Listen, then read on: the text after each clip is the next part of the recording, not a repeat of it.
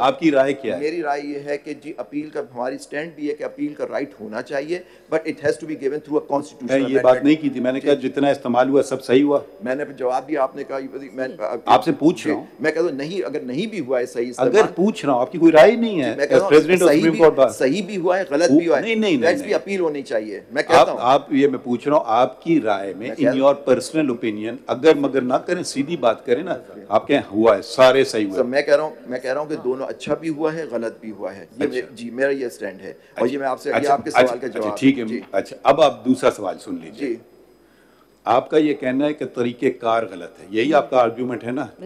یہ رائٹ دینا چاہیے مگر آئین کو ترمیم لانے کی, یہ آپ کا موقف ہے. جی اچھا اب سنیے, کیونکہ جورسڈکشن نہ ہم بڑھا سکتے ہیں اور نہ پارلیمان بڑھا سکتی ہے. ہم یہ کیس سن کیسے رہے ہیں پھر؟ جی ہم 184(3) میں سن رہے ہیں نا ایک کیس. جی ہم نے جورسڈکشن بڑھا دی یا کہ یہ نہیں بڑھائی؟ کیونکہ جورسڈکشن کرٹیلڈ ہے 184(3) میں دو باتیں, public importance and enforcement of fundamental right.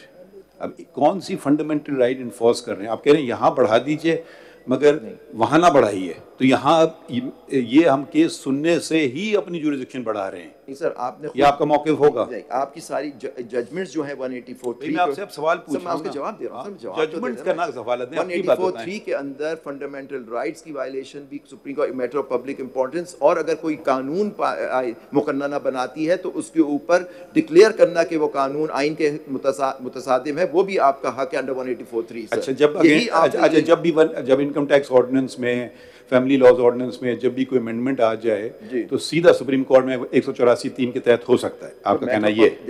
بالکل ہو سکتا ہے. اف مائی لارڈ, ٹھیک ہے, یہ میں نے نوٹ کر لیا. بالکل کریں سر. Even if it's no fundamental right is involved. نہیں, فنڈامنٹل رائٹس ہو سکتا ہے لیکن ٹیکسیشن میٹر میں فنڈامنٹل رائٹ ہوتی ہے. اگر کوئی امینڈمنٹ بھی چیلنج ہو سکتی ہے وہاں بھی ہو سکتا ہے, لیکن پبلک امپورٹنس کا ایشو آتا ہے سر. What is the matter? دیکھیں دو کنڈیشنز ہوتی ہیں نا سر, public importance and fundamental rights. It's not either اور, اٹ از بوتھ سائملٹینیسلی. وہی میں کہہ رہا ہوں کہ آپ دونوں چیزوں کو دیکھنا ہوگا, صرف فنڈامنٹل رائٹس کو نہیں دیکھنا ہوگا آپ کو. تو یہ کیس میں کیا فنڈامنٹل رائٹ ہے بتائیے نا ہمیں. اس میں fundamental write access to justice کا مائی لارڈ واز سیئنگ کہ کون سا آرٹیکل بتا دیں, وہ والا article, article right to life.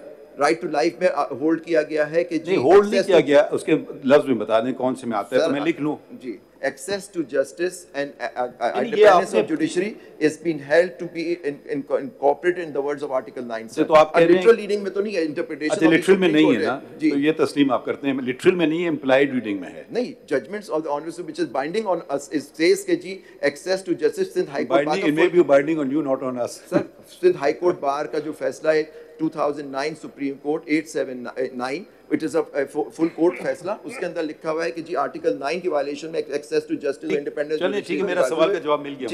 آپ آگے بڑھیے, آپ آگے بڑھیں. ہاں میرے صاحب یہ بتا دیں کہ آپ کہہ رہے ہیں ایکسیس ٹو جسٹس کی بات ہے, سٹیزن ایٹ لارج کی بات ہے, اس ایکٹ کے تحت وہ کون سی کوئی ایسی پروویژن اس ایکٹ میں ہے جو پبلک کو ڈبار کرتی ہے to approach the supreme court? ایسے کوئی پروویژن ہے جو کہہ سکے کہ اس میں جو بات ہے independence of judiciary, we have a vested interest in the independence of judiciary. If this لا, اس میں اچھا لا ہوگا, بہت اچھا لا ہوگا, لیکن ایشو یہ ہے کہ اٹ از دا کمپیٹنس. اگر کمپیٹنس نہیں تھی دین it's not a right law, it is ultra virus. Maintainability کی بات کر رہا ہوں. اس ایکٹ کو دیکھنے کے لیے ہم نے یہ دیکھنا ہے کہ آیا اس کی کوئی پروویژن یا ٹوٹل ایکٹ کسی بھی فنڈامنٹل رائٹ کے اگینسٹ ہے, یا اس کے ذریعے کوئی پبلک یا کسی سٹیزن کا حق مارا جا رہا ہے کہ اسے پہلے تو اپیل کی حق تھی اب نہیں دیا جا رہا ہے, پہلے ٹرائل کی حق تھی اب نہیں دیا جا رہا ہے.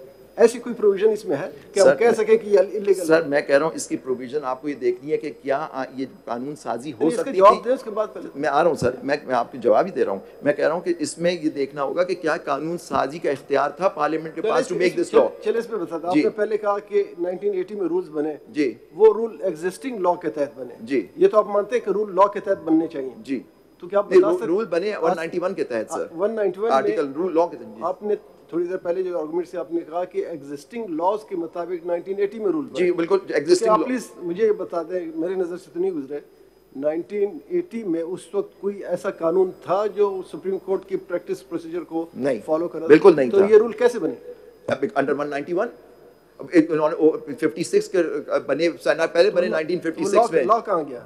सर लॉ अगर कोई लॉ है, word uses subject to law, subject to law means कि कोई लॉ अगर होता, कोई भी लॉ हो, it can be any law, substantive law. I think वो 191 वाला आर्ग्यू आप कर चुके थे, अब आप 175 पे थे। लॉ कोई था जिसके वायलेशन में नहीं बन सकते थे, ये मेरे हम्बल सबमिशन थी। ठीक ठीक ठीक, ये लॉ प्रोसीजर पे लॉ नहीं। अगला पॉइंट बताएं, अगर कोई होता, if I may ask you a question, the equivalent to Article 184(3) of our Constitution, I think, is Article 32 of the Indian Constitution. जी मालूम, which guarantees the right to move the Supreme Court for violation of fundamental rights.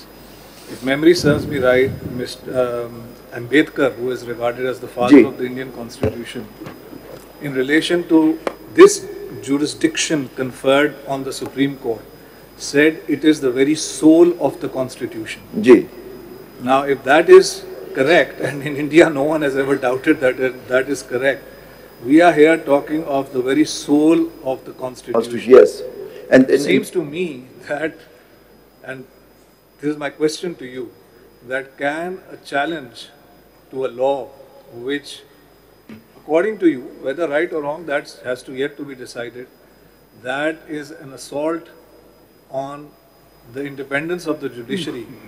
Is that not an assault on the very soul of the Constitution? Of course, because can it be therefore put to one side simply by saying that it is not in violation of fundamental rights? No, because this my humble submission is that, this is what my humble submission is, that the very purpose this law, and I read that judgments, that it affects the separation of powers, the doctrine of separation of powers. My law, this court has the exclusive jurisdiction. ये point आप repeat करते रह रहे हैं, अगला point बताइए. And that's why if any law which is made in violation of that cannot be, that affects the fundamental rights of the people of Pakistan and access to justice. Next point.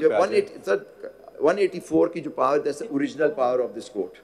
There's appellate power is 185, sir. Advisory power is 186. Review power is 188. These are the 4 powers which are given by the Constitution. No, you are wrong. There are other powers also.